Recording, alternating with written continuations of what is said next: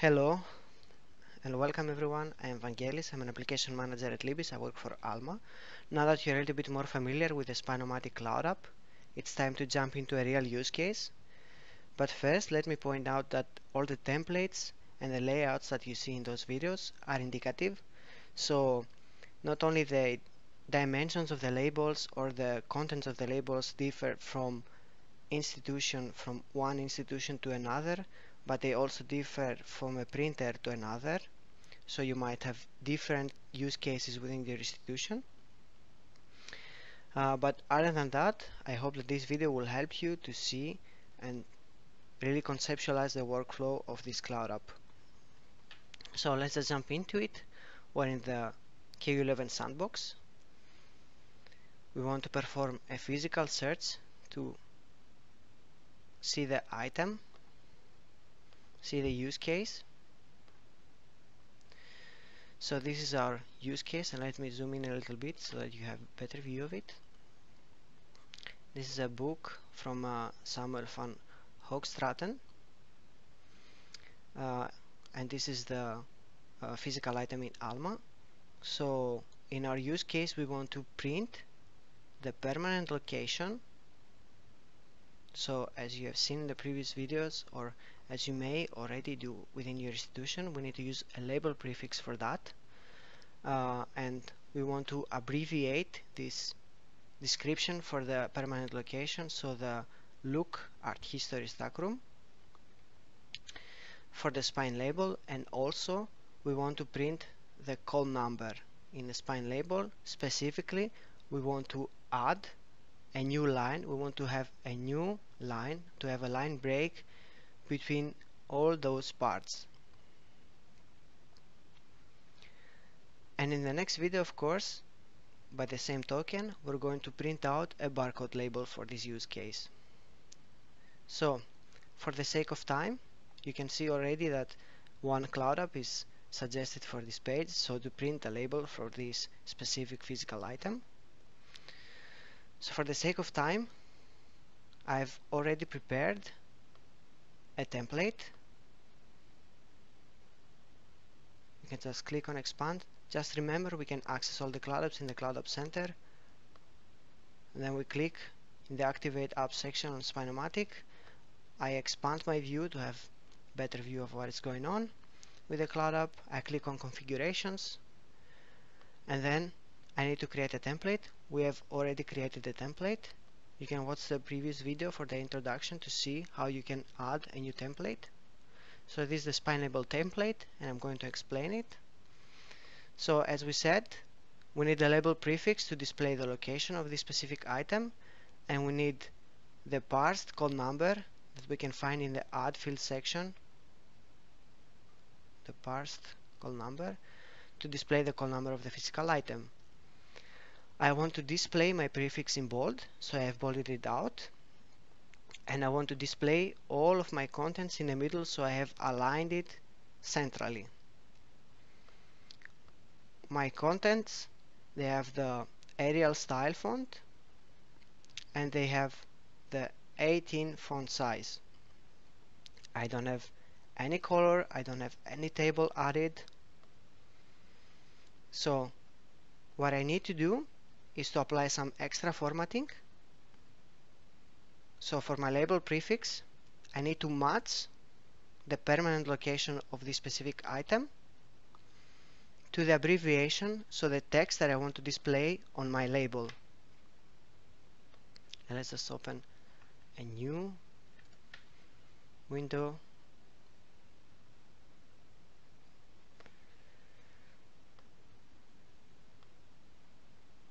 So this is the item. As I said before, I want to display the permanent location, and I can do this through the label prefix. I need to apply some extra formatting in the other options section. So what I practically did is that I accessed the label prefixes by clicking on this arrow, and I added this specific label prefix. But let's just do it all over again, no problem. So this is a specific library. The library is the KU Leuven Artes University Library.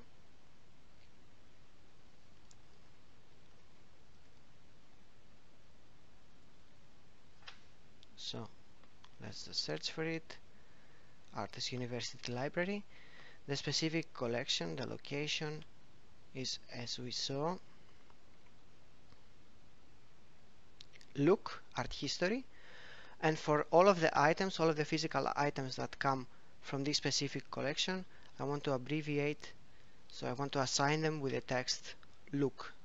I click OK, and there I have my label prefix. And then I have my call number. As I said before, I want to display its subfield from the call number that is located in the holding section. So this is my call number. I can also search.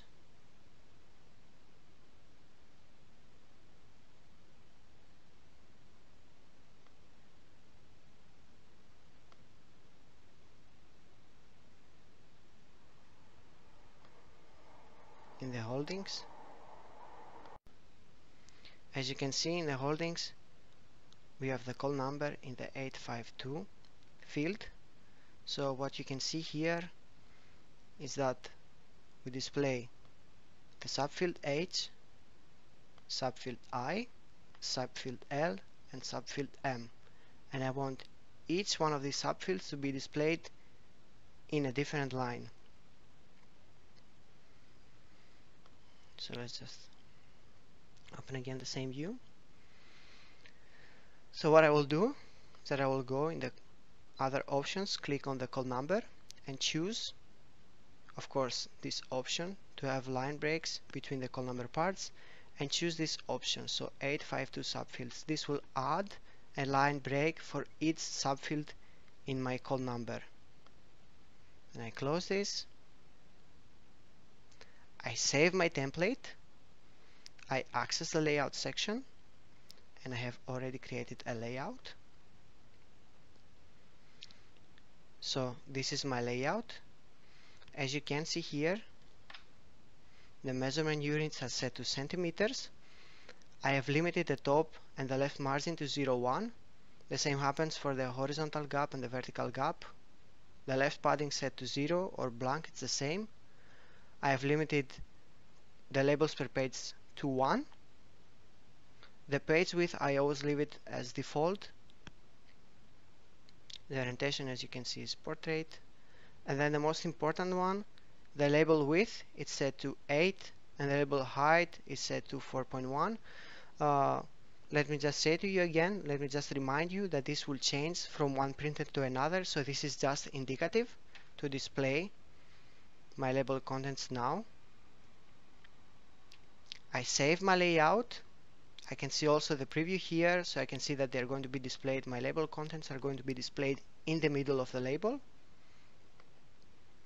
I click save, and I go back. I perform a physical item search from the beginning. You just need to remember it has to be a physical item search. It can be based on keywords or based on the barcode. In this case, we choose the keyword, but let's just choose the barcode. It's the same because we use the barcode. So we can see here that a Cloud App is suggested for this page. We click on it.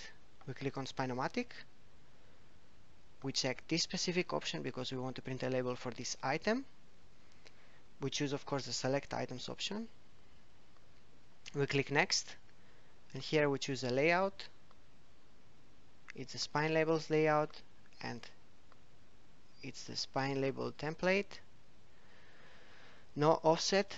I want to print the grid lines, so just to see the preview and how does the content of my label fit in the printer, I click Print Labels, and I'm transferred to the printer configurations.